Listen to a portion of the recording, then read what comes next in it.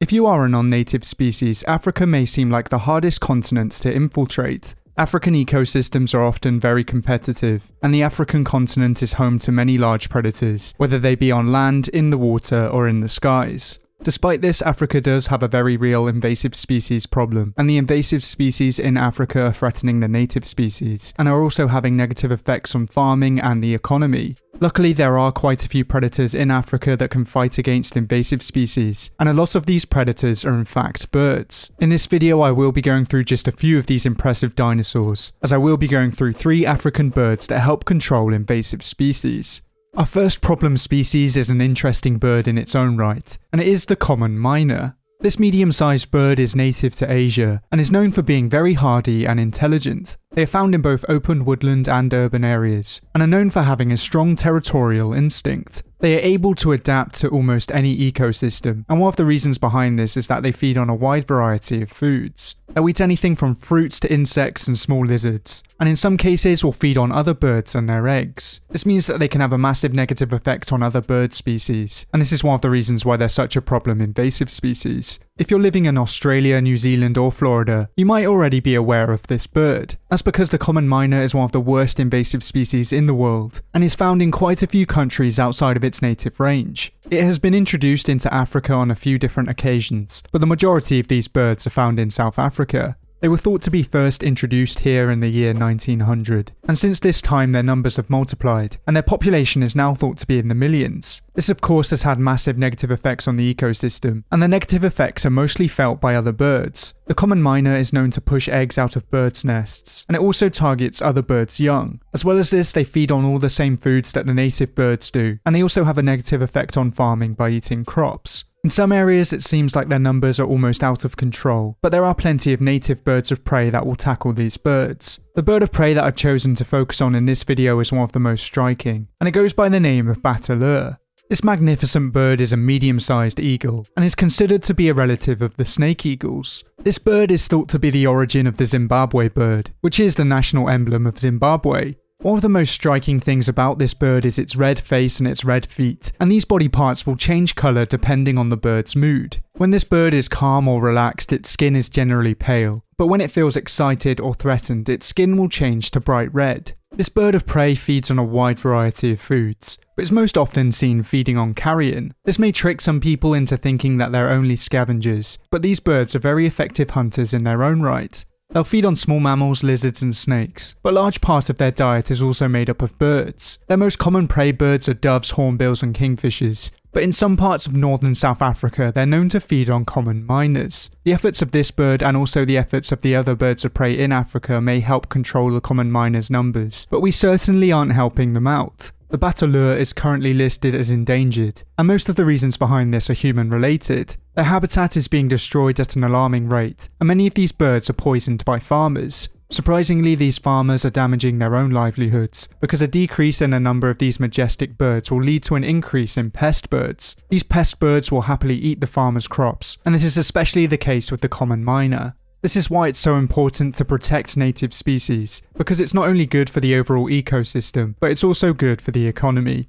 Our next problem species isn't one species in particular, but is instead a group of invasive animals. There is a rather small list of invasive reptiles in Africa, but the majority of these invasive reptiles are geckos. Geckos are usually very agile and effective insect hunters, and it's very easy for them to travel around the world. Because they are so small and often live close to us humans, they easily find their way onto boats and planes. This often leads to them being unintentionally introduced into many countries around the world, and this is exactly what happened in Africa. The majority of invasive geckos in Africa originally come from Asia, and these geckos compete with a large number of native African animals. Because the majority of geckos feed on insects and are also quite territorial, the worst affected native creatures are the native lizards and the native insect-eating birds. Luckily for these creatures, there is a native bird that is more than happy to fight back, and this bird is one of the most unique birds in Africa. The Secretarybird is a mostly terrestrial bird of prey and is endemic to Africa. It's most often found in open grasslands and savannas, and in these areas it appears to be strutting around with swagger. One of the first things you may notice about this bird is its very long legs. These long legs can help it reach a height of around 1.3 meters, and they also help them find and dispatch their prey. Because they are so tall, they can often see over long grasses, and this helps them easily identify their prey. In some cases, they target very dangerous prey such as snakes, and to dispatch them they use their legs to kick them in the head. This is a very effective way of targeting such dangerous prey, and really reptiles do make up a large part of their diet. When these impressive birds come across invasive geckos, they're more than happy to take them out, and compared to what they usually eat, this is relatively easy prey.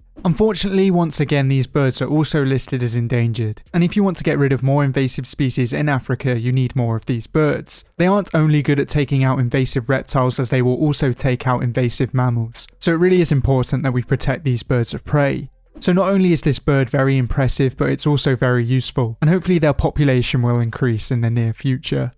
If you head into the fresh waters of Africa, you will find plenty of invasive species, as large parts of Africa have been invaded by North American, European and Asian fish. There are obviously quite a few I could have featured in this video, but I've chosen to go with a species that most Americans will be aware of. The silver carp is another species that's been named as one of the worst invasive species in the world, as it seems to take over almost all ecosystems it's introduced into. This species has caused massive problems in North America, and as they are filter feeders, they easily outcompete the native species. They can completely eat up all the nutrients in the freshwater ecosystem, and leave little food for the other fish. They also breed at an astonishing rate, and once they've become established, they're very hard to get rid of. Strangely, this fish's introduction is a relatively recent introduction, as they were first introduced into South Africa in 1975. They were introduced into South Africa as a possible farming fish, but just like in many other places around the world, these fish were either released or found their own way into a freshwater ecosystem.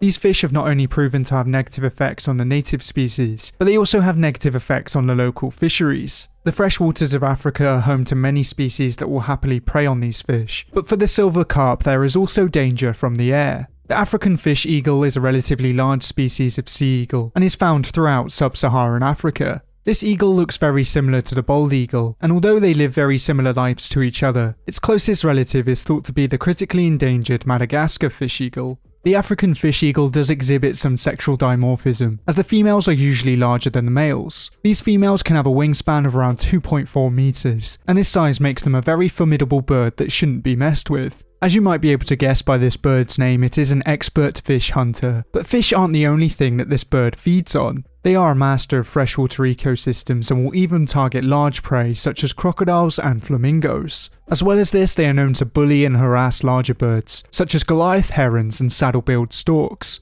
When they are not stealing food, they will happily hunt on their own, and in some cases they will hunt silver carp and other invasive fish. They often swoop down from a perch to snatch fish, and they are capable of carrying very large fish. Unlike the other two birds of prey, the African fish eagle's numbers are stable, and hopefully this means that they can help control invasive species for many years to come.